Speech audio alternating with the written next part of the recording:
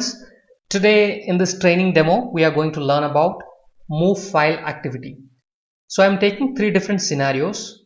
The first one is move one file from source to destination, and the second scenario, move multiple files. Okay, you have got multiple files inside a folder and you like to move them from source file to a destination folder.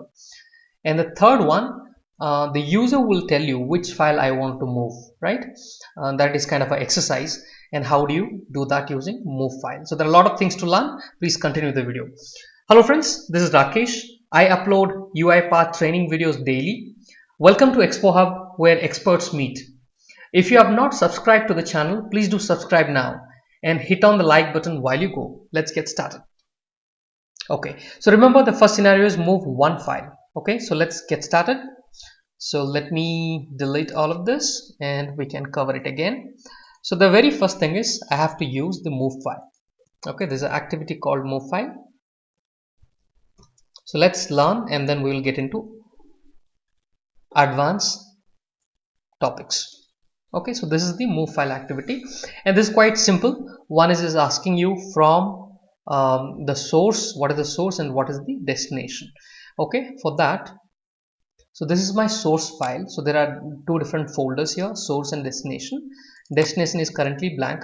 Okay, there is one file. Let me Control X and put it in the source. It's already there. Okay, so let me delete the destination. So this is currently, I will keep this as completely blank. All right, now what I want is the source file, right?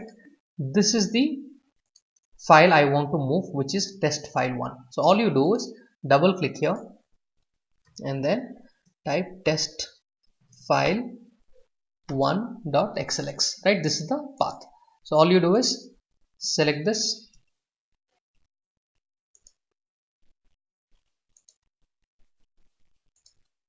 okay, it got to open the file, but that is not my purpose.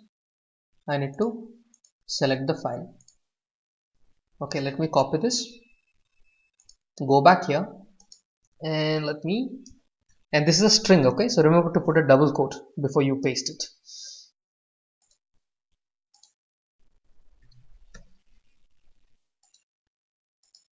So here I want to say test file 1.xlsx. so that is the file. So there are three different files. One is a Word document, Excel file and the PDF document. So this file, if you see the properties, this is the test file 1 and .xlsx, right? So you need to know the exact file name. Okay, so to start with, this is the file path I'm mentioning, and where is the destination I want to move it? Let me mention that too. Again, you can use this one, or else the best option would be you go to the folder where you want to move and copy that path. This is a simple way, and always remember to place a double quote. Alright, so this way the error is gone. So if there is already a file available, overwrite is another option which has come in the new version, which you can utilize. Okay, so let me quickly run it now and show you what is happening. So right now I'll be in the source file and this is the file I want to move. Okay, and let me run it.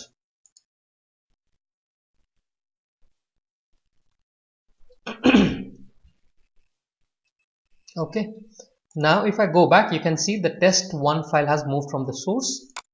If I go back to the destination, I should have the file. Okay, so this is very simple, right? Now I want to move all the files. So how do you do that? Yes, you are right. So all we have to do is we need to utilize the for each loop. Okay, so let's do that. How to get all the files. So the very first activity that you will be using is assign activity, because I need to know which is the path, right? So here what I will do, in the values you write an expression. So there is an expression called directory dot get files.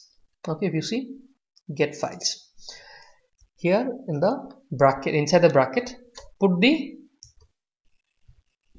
from where it should get the files. So it should be in the source, right? So copy this entire thing, and there are multiple files, so I'm not specifying any single file, guys. I'm saying whatever files are there inside that, you should move it. So I am utilizing the entire path of the source folder. Okay, now here I will create a variable control K and I will say file path. Okay, so this is the variable I'm using, file path. Now when I'm using a variable file path, control K file. Okay, I think the file path variable is already there. I have already created. Now remember file path, because there are multiple files, it has to be an array. It cannot be a string, right? It has to be an array. So it will collect all the files that is already there. So if you see it here, file path is a array of t. So all you have to do is go to array of t and select string type. Done. So all the files will be collected over here. Let me show you. Let me show you what exactly this does.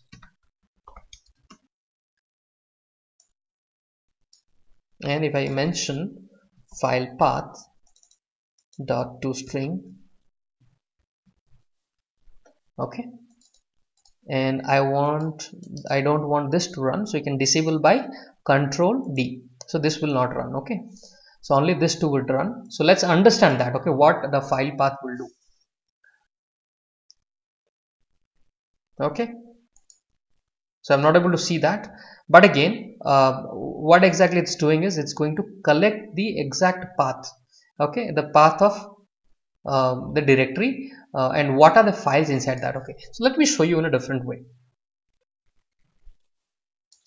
Okay, let me remove this, and what I will be using is a, so message box is not an answer, correct? So I have to use something called, what you have guessed earlier, for each loop. Okay, now in for each loop I have to mention file path.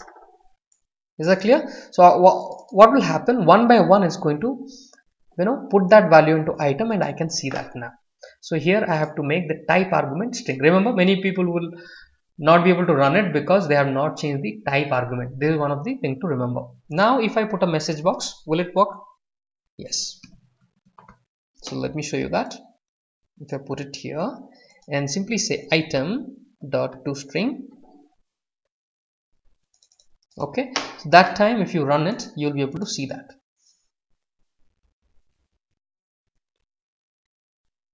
So you can see that the first file name has come, second file name has come, and the third file name has come, right? .pdf.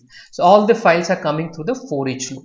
Okay, if I have to delete it now, very simple, what you will do, I'll remove the message box, I'll copy this, and inside the body, inside the for each loop, I'm going to paste it here. Okay, so now instead of providing a single file in the earlier example, I will simply mention item, because item will collect one file and I can delete that from the and move it to the destination, right? So let me run it again. So let me show you. Currently we have got only two files. Okay, that's fine, right? We want to move these two files to that. So how do you do that? So let me run it.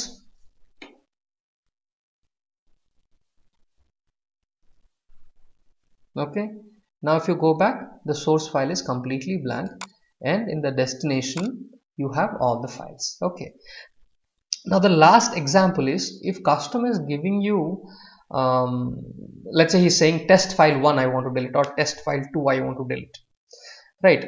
So if that is the case, how would you do that? So let me paste it, all the files into source, and destination is current, I will make it blank, and all the files are in the source. Okay, so if customer is saying a particular file, how will you do that? So I want you to pause the video for a second and think, how will you get that? So I have already done it, I will show you that, but again you think, how will you do it if you want to have to? So there has to be a pattern matching, right? You have to match the pattern of what customer has used, asked you to move, that file name, you have to match it and then do it. So how will you do it? So pause the video for some time and then you can come back. Okay, so I'll get back as to what the solutioning looks like. Okay, so here I'm not going to create from the beginning, but you will be able to understand this is what you have to do. Okay, so first is I am asking the customer enter the file name. Okay, and the moment he enters the file name, I am storing in a variable called file name. All right, now file path variable will know, in the previous example we have done that. So file path will know which is the source file, so this remembers there it has to go. Okay, and here I have created another variable called user file path, which is a string variable. And this one, what it will do, I'm combining the file path of the directory and then saying the file name. So if he's saying file test file 1, test file 2, whatever is typing, that gets stored in file name from the input dialog, and that will get added here, and the entire value will appear in the user file path. Okay, so to show you, I have kept a message box which will take the entire path. Okay, then it's quite simple, right? After that for each loop you are running with file path, and that is going to show you all the items one by one. So I have kept a message box for you to see all the files one by one, and wherever the item equals to user file path, right, whatever the user has given, if it matches, that is where it is going to move the file. Okay, so let me run it and you'll be able to understand this entire workflow. I think you have already understood, but let me run it and show you. Okay, so here I'm entering test file 1 dot, and remember I have to enter I have to entirely mention that, because there are multiple different kinds of files, XLS and then PDF and Word document, right? I have to put the entire file name. Okay, full path, full name. Okay, so once I do that, I showed you a message box, right? The message box is exactly appearing from this one, user file path. Okay, user file path. So it is taking out the entire path. Now once you have this, it is easy to delete it, isn't it? Or sorry, move it. Okay, and then it is going to the for each. So in the for each, what's happening, it's accessing the one by one, it is accessing all the files. Okay, so this one is showing the item value is currently this one. Okay, if the item equals to user file path, if both of them are matching, then you move it. So that's what all the condition is. Then it is going to the second file, so it will not run the if condition here, then is moving to the third file and then saying requested file has been moved. Now if you go back to the source, you can see the test file 1 has already moved. Wonderful. So we have done this, right? So now if you go to destination, you can see the test file 1 has come. Okay, very simple logic. I think you would have already guessed. Thank you so much guys for joining. Please do not forget to hit on the like button. Thank you. Have a wonderful day.